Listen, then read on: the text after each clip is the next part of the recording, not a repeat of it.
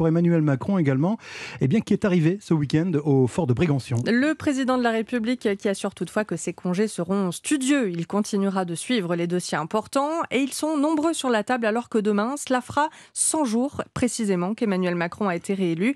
L'heure de tirer un premier bilan, Jacques Serret, et il ne ressemble pas franchement à celui de ses débuts en 2017.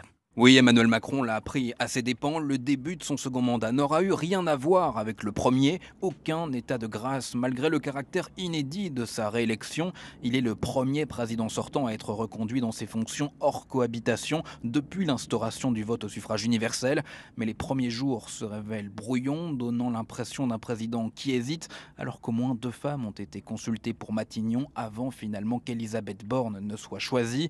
Le nouveau gouvernement est nommé près d'1 mois après le second tour de la présidentielle. La bataille des législatives est alors déjà bien entamée, mais le chef de l'État apparaît éloigné de cet enjeu électoral et le premier tour fait éclater toutes les illusions de la Macronie. Un vent de panique se lève 2 jours plus tard, juste avant de s'envoler pour l'Ukraine. Le locataire de l'Élysée s'exprime sur le tarmac d'Orly et exhorte les Français à lui donner une majorité solide. Trop tard, diront certains. Malgré cet appel, les marcheurs n'obtiennent qu'une majorité relative. Le quinquennat est lancé sur de nouveaux rails, pas forcément dans la direction espérée par le conducteur Macron.